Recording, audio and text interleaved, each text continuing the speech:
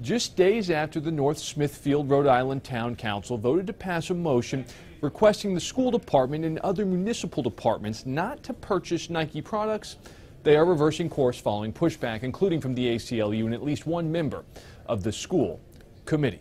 As a member of the school committee, I think often of our students. I believe a vote for this measure is, intended or not, going to send a message to our students that it is acceptable for government to punish speech.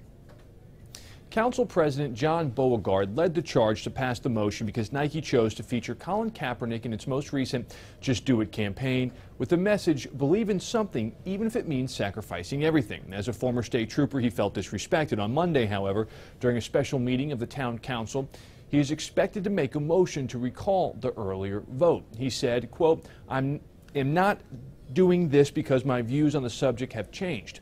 I still feel as strongly about the subject today as I did last Monday. I am only doing this because of the backlash to my town, the businesses in my town, the schools, and all the residents. I don't want to drag anyone into my fight that did not choose to be in it. Beauregard went on to say that this is not the first time he changed a vote he made, and he is sure it will not be the last. Matt Yurus for CBS 11 News.